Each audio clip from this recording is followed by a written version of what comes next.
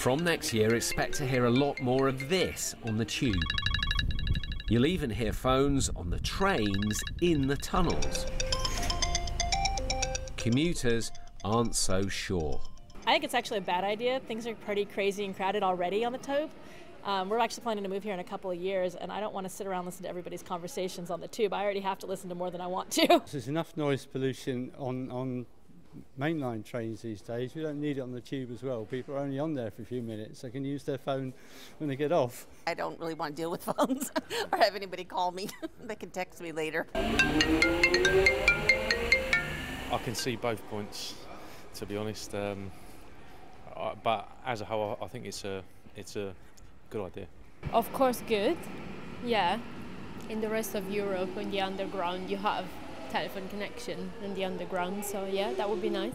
Having 4G on the tube will bring London in line with many other cities like Paris, Moscow and Tokyo.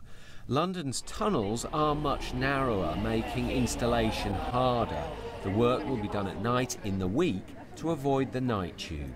It'll stop down the Jubilee line, Canning Town through to Westminster, and the important point here is how we go from open air into the tunnels, and that's where initially it'll be a trial. The man behind it says this is a step forward. What's really great about this initiative is it enables people who are using their mobile phones already on our Wi-Fi network to use them on the tube as they travel through tunnels. So you can receive emails and texts and use your messaging services and view content just as you would if you were on the street. 4G will be rolled out onto the whole network by the mid-2020s.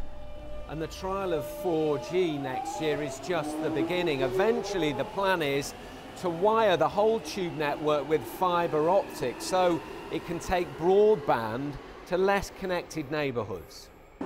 The system will also be used by the emergency services. Soon there will be no escape from your smartphone.